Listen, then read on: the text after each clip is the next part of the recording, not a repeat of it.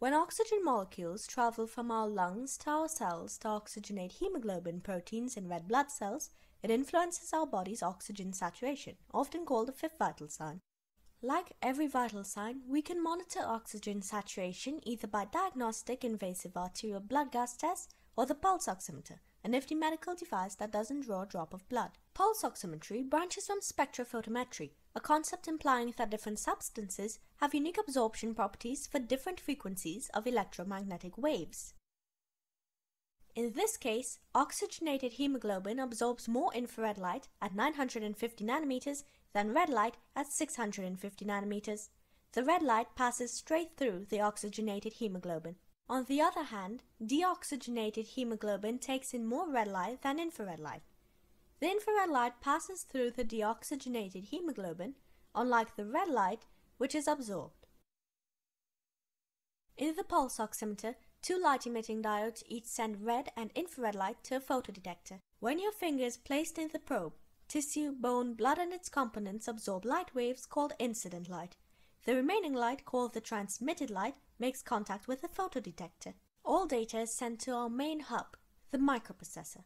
It uses formulas plus a concept of volume called plethysmography to get the oxygen saturation of arterial blood, with the amounts of oxygenated and deoxygenated hemoglobin being a factor.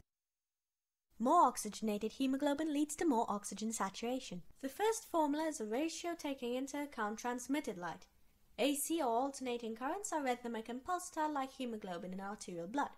R stands for red light and IR is infrared light. In this transmitted light ratio, it's better to have more red alternating currents than infrared alternating currents because evidently the IR light was absorbed by a majority of oxygenated hemoglobin. Direct currents are non-pulsatile and steady like bone and tissue. Plethysmography lets us minus non-pulsatile volume from the total volume for the pulsating volume. Elementary, but we still have to consider two concepts. Beer-Lambert's law. In Beer's law, high hemoglobin concentrations allow more absorbance. Lambert's law says longer paths create more contact with hemoglobin. Formula alert. This all relates transmitted light with incident light, molar extinction, or the absorbance strength of a substance, wavelength frequency, substance concentration, and distance. Oh, we're not quite finished. Please note, the SpO2 reading is the microprocessor's calibrated measurements from healthy volunteers who took arterial blood gas tests. Their oxygen levels were altered from 100 to 70% and no less.